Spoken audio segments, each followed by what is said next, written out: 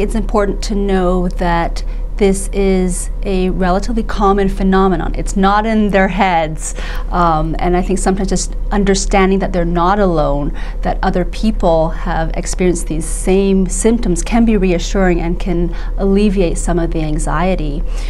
When it was actually in the 1980s when we were finding that in support groups, a lot of cancer survivors were talking about, I'm having trouble with my memory, I'm having trouble concentrating, and then people started sharing their experiences, and then we started to realize that really this is something that we need to pay attention to. And it wasn't until probably the mid to late 1990s when the scientific community came to understand that this is something that really needs to be studied.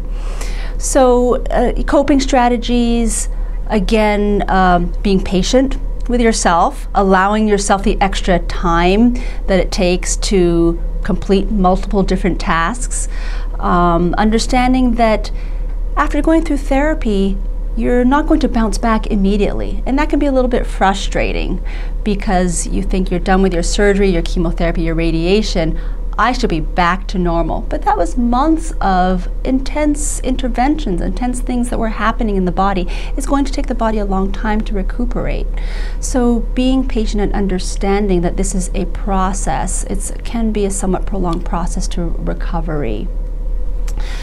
Staying active, exercising, we know is good for mental cognitive abilities as well as for general health and energy that can combat fatigue.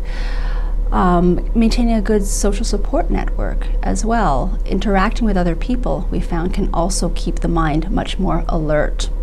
Reducing stress as much as possible, although it's not easy in this day and age, but cognitive behavioral therapy, yoga, relaxation techniques, there's a lot of research looking at those interventions, and those can potentially be quite helpful.